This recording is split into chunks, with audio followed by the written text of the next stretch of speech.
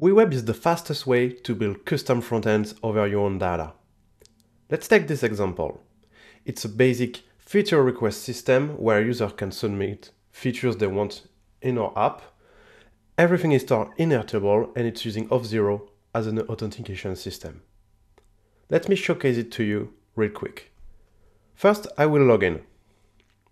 Then I land on this page with all the tickets currently inside my Airtable base.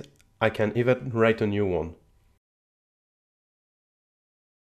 Also, I have the upvotes. I can upvote tickets, the number of comments, and I can even click on every ticket to get their detail page. On the detail page, I get the upvoters and also the comments that are part of this ticket. When I build this, let's continue. Okay, so here I am in the WeWeb Canva. First thing to do would be to add some tickets here. Hopefully, I have this already available in my design library, so I will drag and drop one and copy paste 3 times. Okay, so now I have my tickets. But now I want to add them from an external database like Airtable. So this base has 4 tickets with the title, description, user, everything that I need to display on the WeWeb site. So I already added Airtable as a plugin, and I will add a new collection of data called tickets. This data is coming from Airtable, and I will use the cached mode. Then I will select my Airtable base, my Airtable table, here tickets, and the grid view. Then hit continue. Now I can paginate, filter, and sort my data. Maybe I will sort them by upvotes. So sort, add sort, number of upvotes, descending. Save and test. That's it. Now I can hit done, and the collection was successfully added to WeWeb. Now I want to repeat all these tickets for all the tickets I have in my Airtable base. To do this, let's open the navigator, pin it, and go on the tickets list.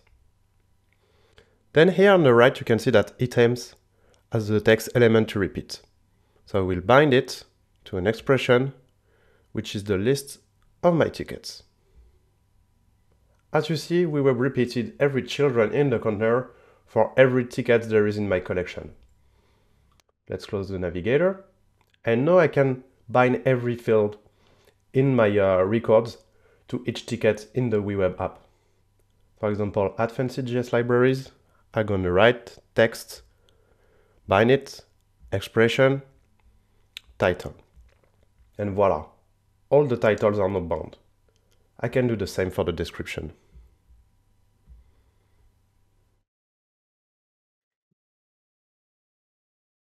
Now that I've bound all the columns in my tickets, I want to bind also the total of tickets currently displayed. That's a data that's not available in my backend, so I will have to do some small JavaScript in my binding. So let's click on it, click on plug, JavaScript, and use this snippet. Basically, it's returning the length of all the tickets currently in my collection. Let's close it, and you see that it's working. I have 4 tickets, so it's written 4 inside parentheses. Now, let's say I want to let users search for tickets inside my app. To do this, I will go again on Add and use the search bar in my design library. Now it's the time to create a variable. A variable are some data that is stored at the session level inside the app, and I will create one that will basically encompass all the text that's currently searched by the user inside the app.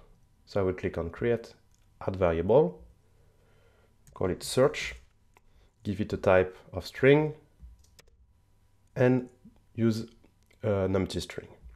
Save. Now I want to click on my search bar with this blue icon, go to the settings, specific, and unchanged. I want to feed all the text entered in this input to the search variable. Then I want to go to workflows and create a new workflow. Let's call it fetch tickets.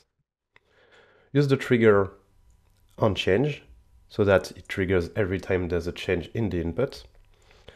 And when there's a change in the input, I want to refetch, so fetch collection, all the tickets.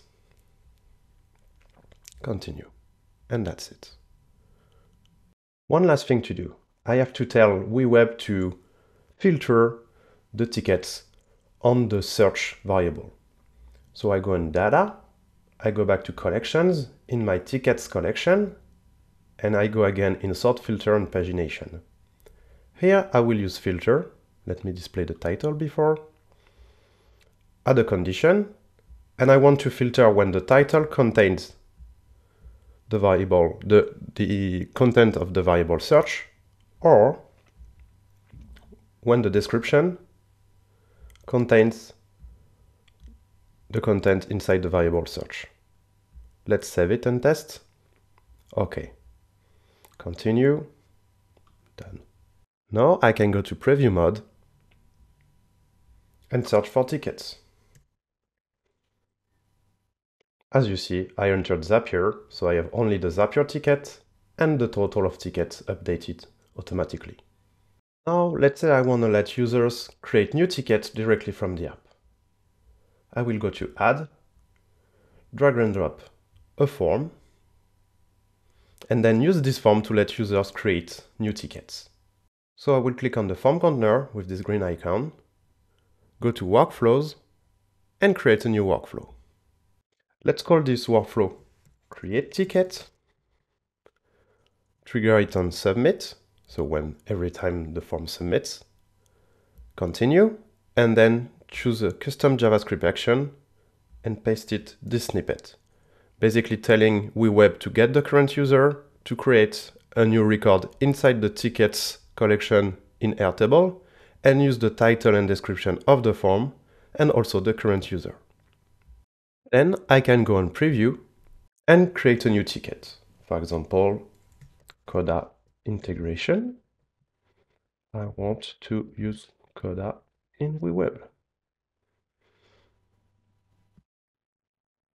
And that's it. The ticket was created inside my app and also here inside my Airtable base. And that's it. We created a CRUD app in less than 10 minutes using WeWeb without any code. I mean, almost without any code. To learn more about authentication, doing detail page, stuff like that, please onboard in the app as we'll explain it in greater details, or check our help desk at help.weweb.io. See ya!